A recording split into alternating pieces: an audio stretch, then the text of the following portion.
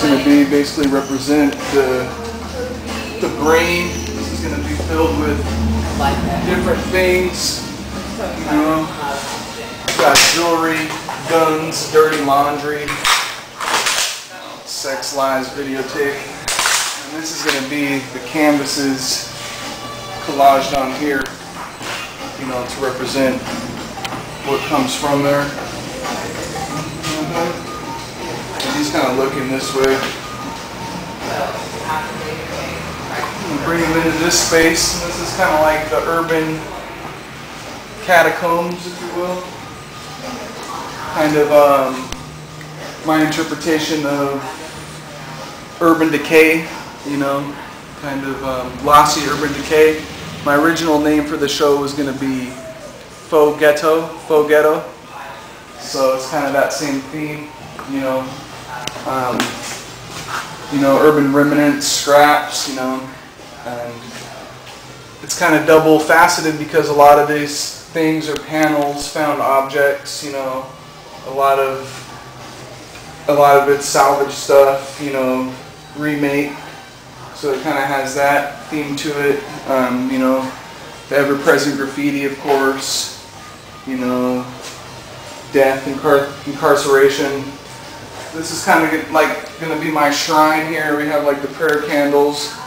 This is like kind of the graveyard of my heroes. You know, literary and artistic. You know, we got Warhol,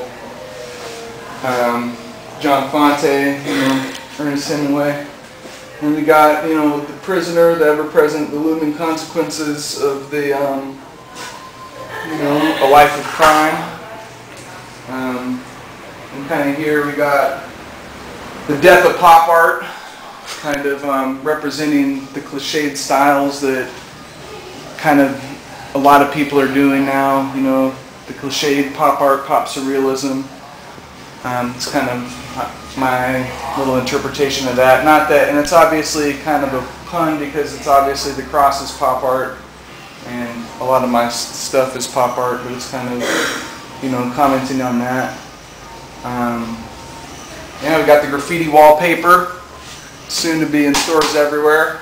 You know, if you really want to take your mansion and make it look shitty, you pay me to do that. You know, that's what I do. That's about it. We got, you know, the ever-present graffiti door representing, you know, common urban cityscape with the layers of graffiti and then buffed over, which some people say could be more ugly than just the graffiti itself. I personally think it looks good. But yeah, it's just kind of like thoughts, you know, it's kind of an outpouring from my mind.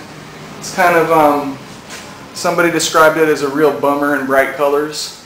You know, some of the ideas are kind of heavy. You know, a lot of the themes are kind of heavy, but you know, it brings with that graffiti sensibility of coloring and design kind of thing. Typography, you know, art history. So, I didn't want to do just a graffiti show. I wanted to have, you know, incorporate all elements of my influences, art history, design, and everything like that. So we'll see. Got a couple more days to pull it off, but I think it'll work. I didn't really have too much of a studio space, so I worked on, you know, I did about 100 of these drawings on paper separately, with kind of an intention to use them maybe as one installation. This kind of, everything kind of is done really intuitively. That's how I work. I think that's with graffiti, that's in folk art, you know, it's all really intuitive. So as I came in here, I just had all these drawings.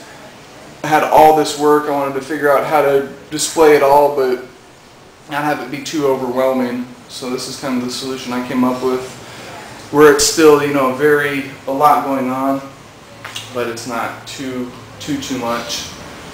You know, gotta keep it down for the person who's not accustomed to that frenetic, multi-layered look. But it's kind of the process I use to do all these. You know, they're all mixed media, silkscreen collage, matte medium on paper.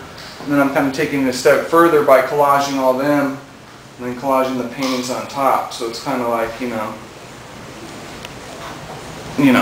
quite a bit of layers, So I like the layered look.